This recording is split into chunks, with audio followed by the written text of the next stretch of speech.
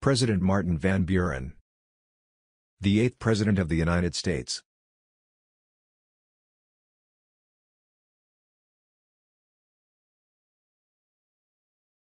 The government should not be guided by temporary excitement, but by sober second thought.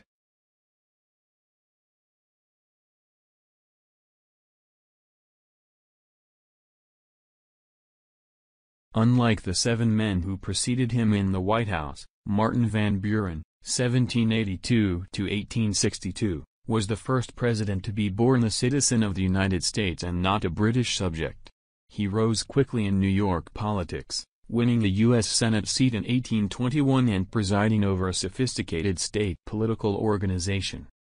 Van Buren helped form the new Democratic Party from a coalition of Jeffersonian Republicans who backed the military hero and President Andrew Jackson. A favorite of Jackson's, Van Buren won the White House himself in 1836 but was plagued by a financial panic that gripped the nation the following year. After losing his bid for re-election in 1840, Van Buren ran again unsuccessfully in 1844, when he lost the Democratic nomination to the pro-Southern candidate James K. Polk, and 1848, as a member of the anti-slavery Free Soil Party.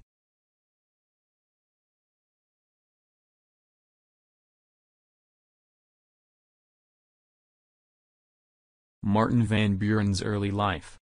Martin Van Buren was born on December 5, 1782, 6 years after the colonists declared their independence from Britain.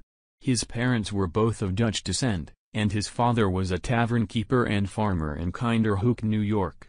Young Martin apprenticed to a local lawyer in 1796 and opened his own practice in 1803. 4 years later, he married his cousin and childhood sweetheart Hannah Holtz. The couple had 4 sons. Hannah died in 1819 of tuberculosis, and Van Buren would never remarry. Van Buren subscribed to the political theories of Thomas Jefferson, who had favored states' rights over a strong federal government. From 1812 to 1820, Van Buren served 2 terms in the New York State Senate and also held the position of State Attorney General.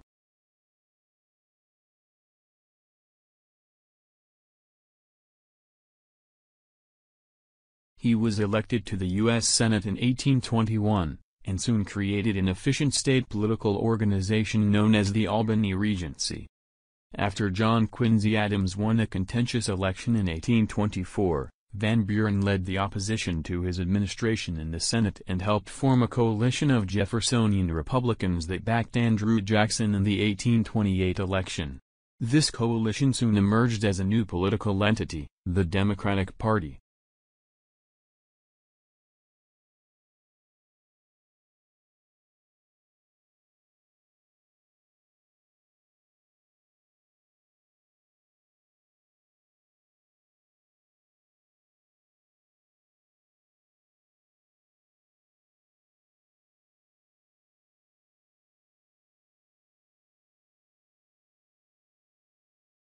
Martin Van Buren and Andrew Jackson.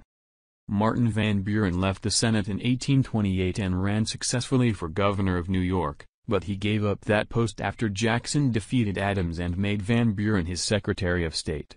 Though he resigned as part of a cabinet reorganization in 1831, Van Buren became minister to Britain, with Jackson's support, and in 1832 earned the Democrats' first nomination as vice president.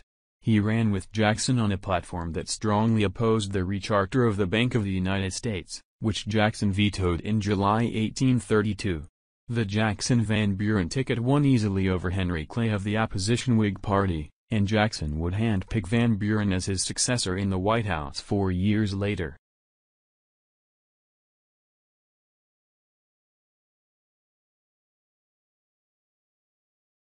In the 1836 election, Van Buren defeated William Henry Harrison, whom the Whigs had chosen over their longtime leader Clay, proving the popularity of Jackson's Democrats.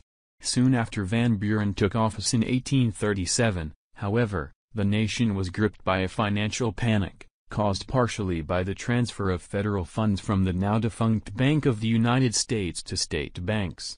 The failure of hundreds of banks and businesses and the burst bubble of wild land speculation in the West dragged the country into the worst depression of its history. and Van Buren's continuation of Jackson's deflationary money policies did little to improve the situation.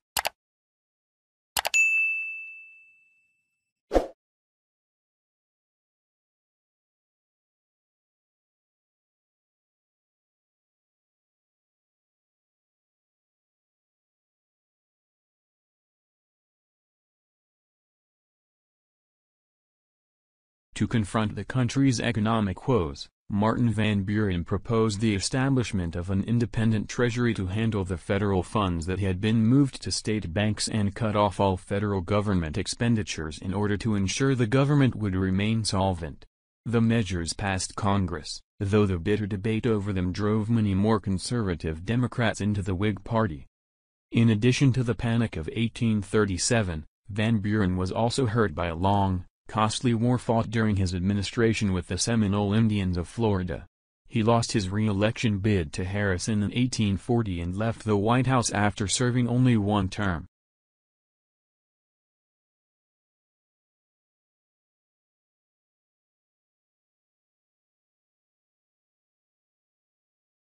In 1844, Van Buren tried and failed to gain the Democratic presidential nomination.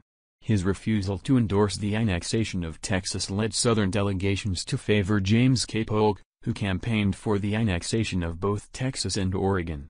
Anti-slavery Democrats known as barn burners, after a legendary Dutch farmer who burned his barn to get rid of rats, rallied behind Van Buren, joining the movement that led to the formation of the Free Soil Party. In 1848, Van Buren ran as the Free Soil candidate for president. Charles Francis Adams, son of the longtime abolitionist John Quincy Adams, who had died earlier that year, was the vice presidential nominee.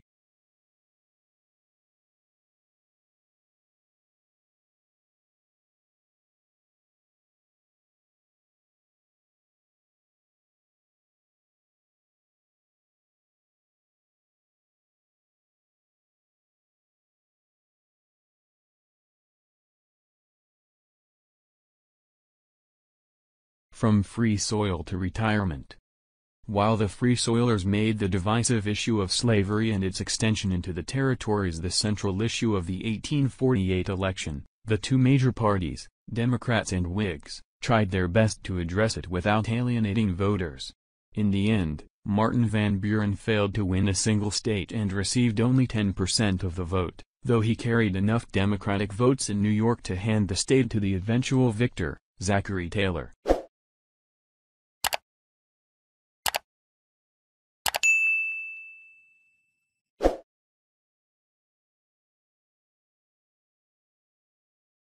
After 1848, Van Buren retreated into a long retirement at his Kinderhook estate, Lindenwold, watching as the slavery issue proceeded to tear the country apart during the 1850s. By 1852, he had returned to the Democratic Party but continued to argue against its pro-Southern faction and to support more moderate Democrats such as Stephen Douglas. After completing his own autobiography, which provided valuable insight into the political history of the era, Van Buren died in July 1862, barely a year after the Civil War broke out.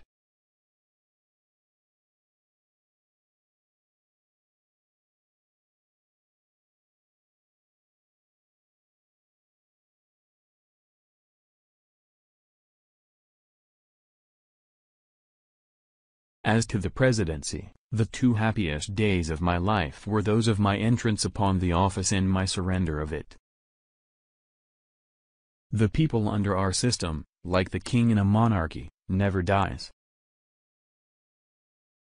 It is easier to do a job right than to explain why you didn't. Martin Van Buren.